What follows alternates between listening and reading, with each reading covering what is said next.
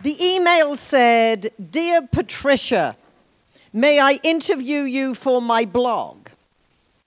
I don't know about you, but I am a very short-term project person involved in a long-term project creating my virtual training, doing my very best to eliminate distractions. I was about to send an email saying I'd love to be interviewed. I'm very busy. Contact me in 3 months," until I checked his website.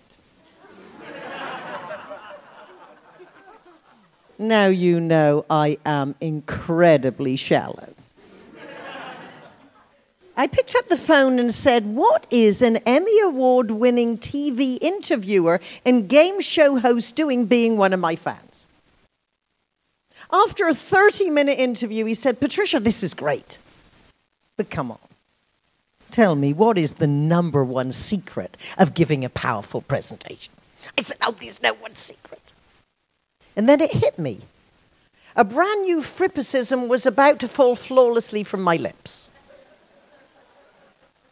I said, "Although there is no one secret, if there were, it would be that your subject is of interest to your audience."